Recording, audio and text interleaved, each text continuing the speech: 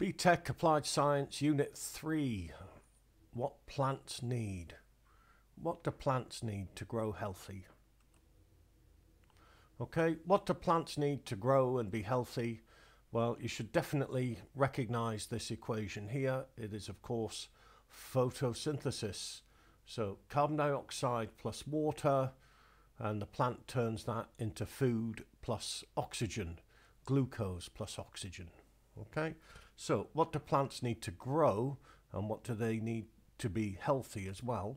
Well, they need light, because that's where the energy comes from. They need water. They also need nutrients or ions, which they get from the soil. They need carbon dioxide. They need space, and they need a suitable temperature, depending on what kind of plant it is. Now, plants in the wild are in competition with each other. There is a limited amount of resources, and basically they are competing with each other. What do they compete for? It's basically the same list. They compete for light. They compete for water in the soil. They compete for nutrients. They compete for carbon dioxide, and they compete for space. So there's like a battle going on amongst all of these plants for the available resources.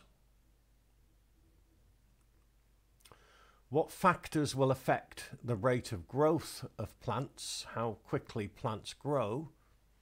Well, different plants have adapted to survive in different conditions.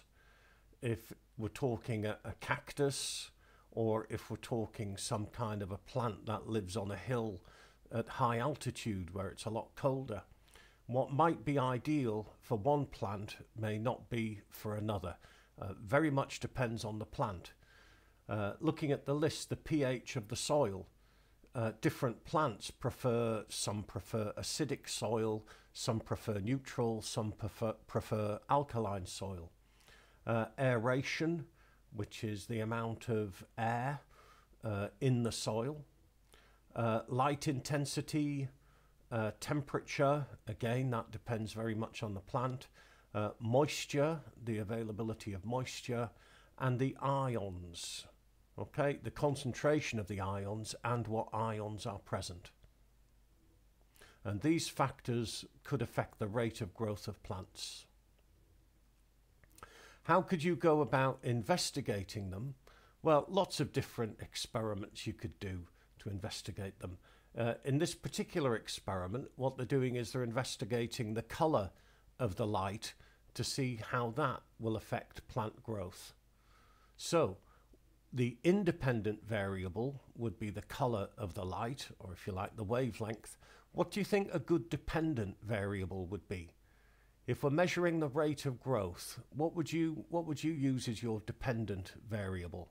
That would tell you how quickly the plants are growing.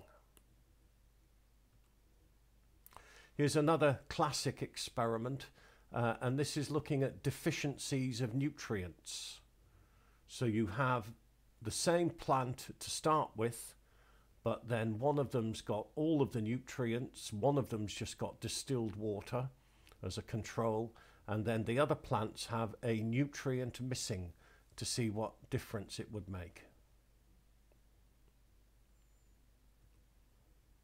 Now, these plants are in their natural habitat, these wild flowers. Is there anything that would affect the rate of growth which we haven't mentioned on the list? And the answer is yes, and that is possibly human beings. Yeah, if you've got people trampling all over this field, then that will affect the rate of growth in different parts of the field. So humans, the effect of humans is another factor.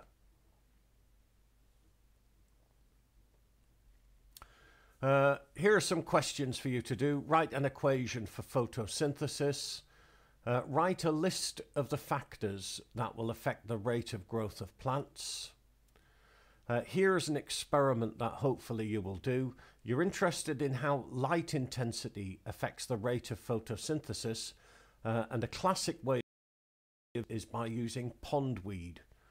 And you put the pondweed underwater and you shine light on it and you get little bubbles of oxygen, yeah, because the photosynthesis produces oxygen.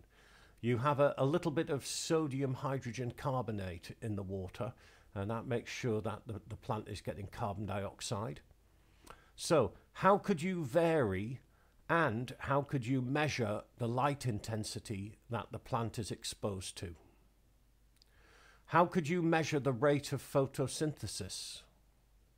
And then what other factors could you investigate?